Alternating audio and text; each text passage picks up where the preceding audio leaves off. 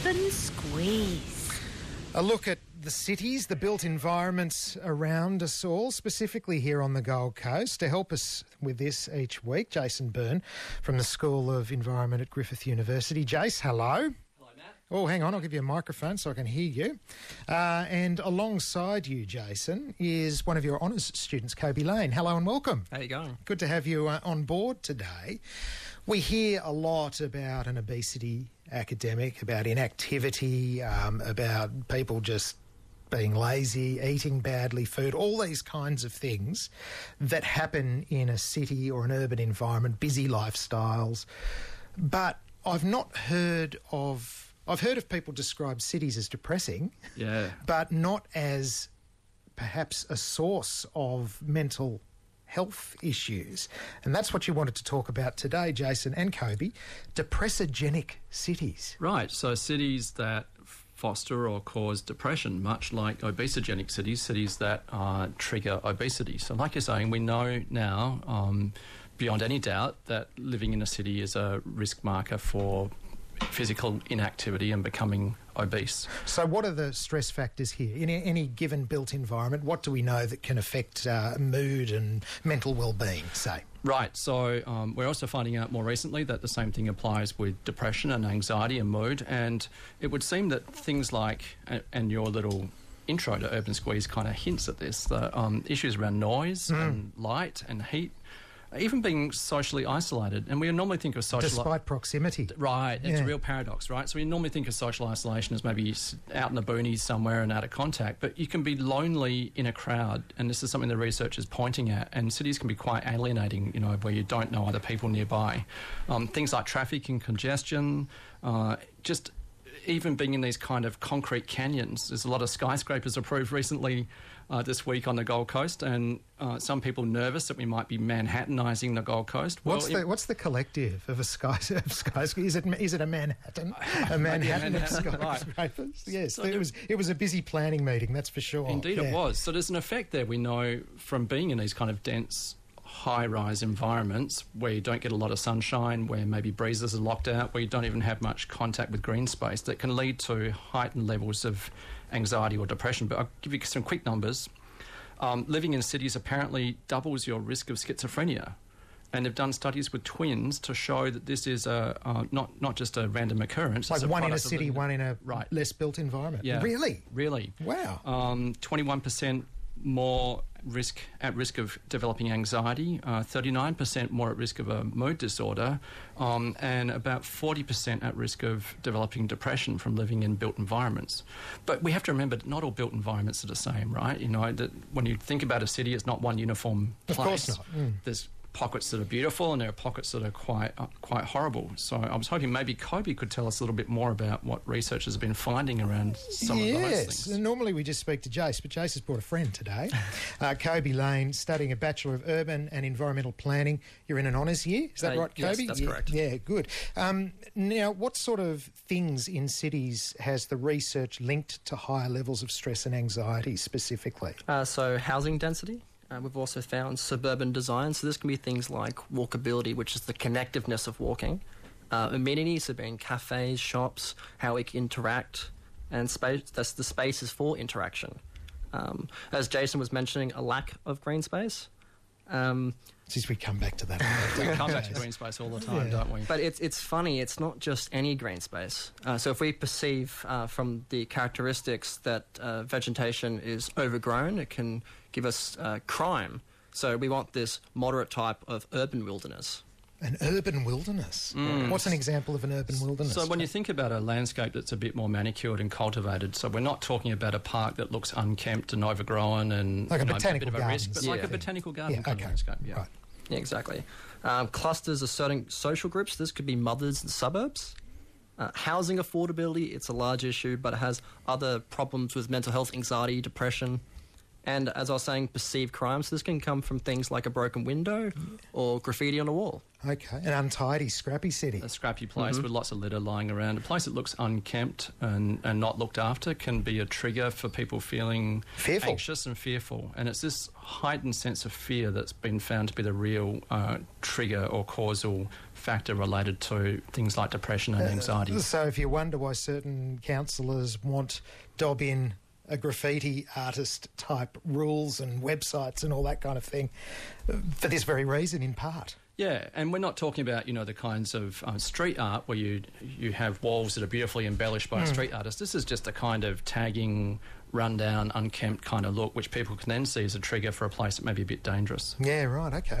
91.7 ABC Gold Coast, Depressogenic cities, the topic for Urban Squeeze this afternoon.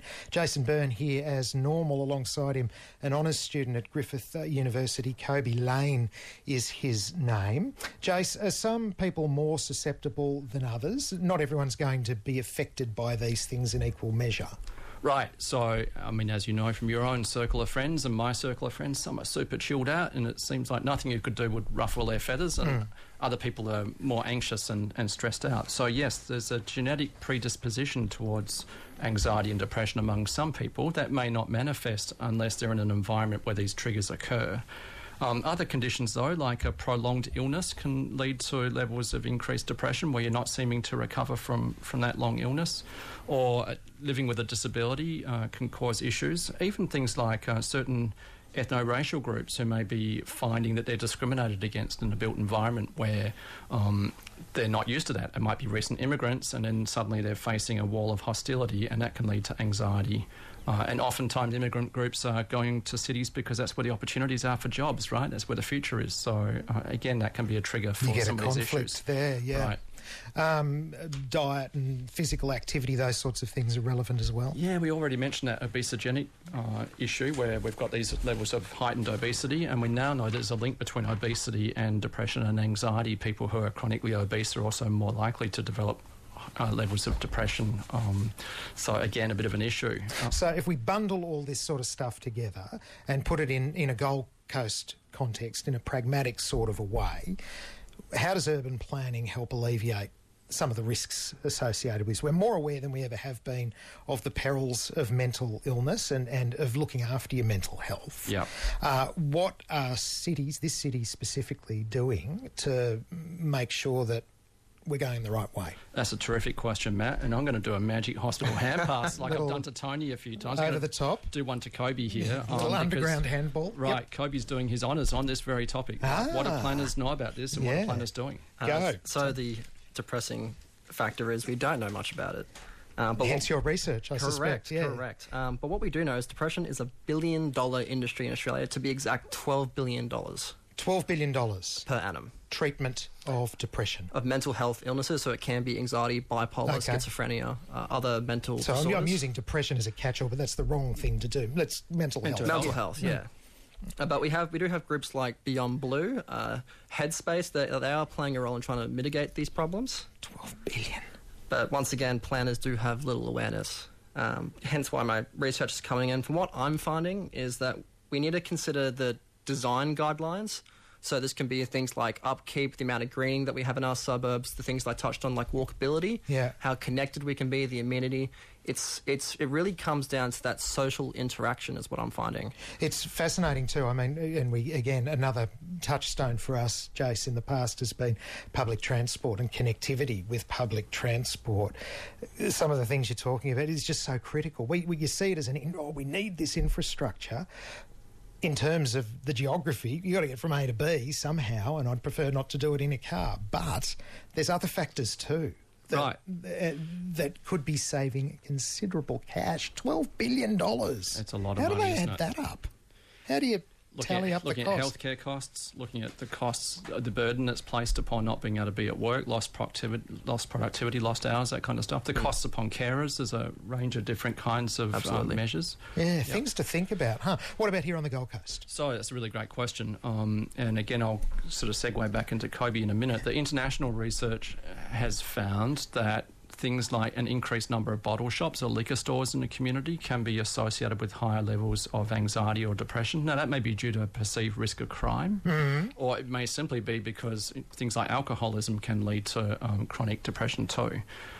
Also, issues like the availability of fresh fruit and vegetables. We know that if you're eating well and you're looking after yourself, that can be preventative. It can protect you against anxiety, depression, poor mental health. But if you're stuck in a part of the city where there's lack of access to fresh fruit and veggies, you don't have a good supermarket down the road, there's no fresh fruit shops around. Well, all you've got is a servo with a fast food outlet attached to it, that sort of thing. Not necessarily selling the best kind of food, right? Yeah. So that can predispose you to these kind of risks. But on the Gold Coast, Kobi, you've also been looking at what some of these issues might be, right? Exactly. So we do have poor public transport in places leading to isolation. So Jason talked about that it's not, you can be close together and have this social isolation, and you talked about proximity. Yeah. There's another thing, accessibility. You can be close, but if you can't access it, then you are isolated. So they are, proximity and accessibility are two very different things. Separate items, okay. Exactly.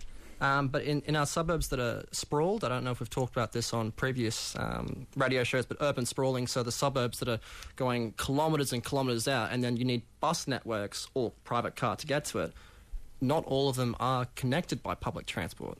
So now you are isolated by public transportation, and it could be its own accessibility and proximity. What if planners focus on infrastructure that circumvents the need to travel? What about creating, shopping hubs and factoring that into development in various parts of, say, on the Gold Coast that aren't as well or aren't as accessible as others? And that's a terrific question, Matt. So when we look at the Northern Growth Corridor of the Gold Coast, we're seeing this sort of thing starting to occur. That's what we call master planning and master plan community. So we hear about the master plan a lot. We do, yeah. So, I grew up in Western Australia on the northern suburbs of Perth, and it was a very alienating, isolating kind of childhood because we didn't have shops nearby. There were no movie theatres where you could go and catch a movie. Public transport was terrible. It would take me an hour and a half to get to school on a bus, this kind of stuff. It was really not a great environment to be in. Now, planners are thinking about, how do we design neighbourhoods where we install this infrastructure up front? So if you look at the Coomera Town Centre, for example, up on our Northern Growth Corridor, you can see there that they're beginning to put this infrastructure in up front. The shops are in place already, the local taverns in there, the kinds of places where you might meet are in place. But we still have a bit of a lag with public transport, right? And that's oftentimes because there's this argument that you need the population there to justify the expenditure of putting in. Well, I suppose I'm focusing on approaching it perhaps from a different angle. In that, is there a cost benefit analysis that takes place in and around this? It's better to design satellite suburbs that are self-contained rather than invest big scale in public transport networks that are at risk and significant expense to a local government? Yeah, another great question. So we were playing around with that idea in the 60s and 70s. These ideas of satellite cities were particularly common in the UK and a little bit in the US. We tried them in Australia as well, and they didn't necessarily work. And part of that was because of employment. If you've got the employment opportunities still existing in the central business district, not everybody can get a job in the satellite community, and then everybody's on the M1 again, right? So in some way, we need to reach a kind of what planners call a sweet spot. So just the right amount of density, not ultra tall buildings, but 8-storey tall buildings, creating a kind of Barcelona environment where it's highly walkable, the shops and things are nearby, you've got entertainment facilities nearby, and Kobi, again, is sort of finding some of these issues, right? Yeah, absolutely. Yeah, interesting stuff. How long's an honours year? Is it a year? It's inclusive into the degree.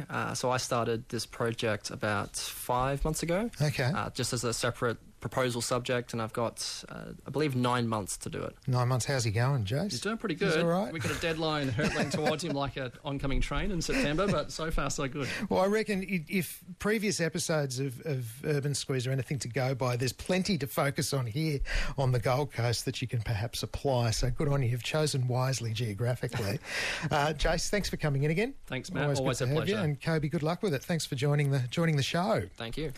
Kobi Lane, honours student at Griffith University alongside, are you the teacher in charge, Jace? I am. I'm the supervisor, He's so the he has to behave himself. The Right? Sup Associate Professor Jason Byrne, Urban Planner, School of Environment at Griffith University.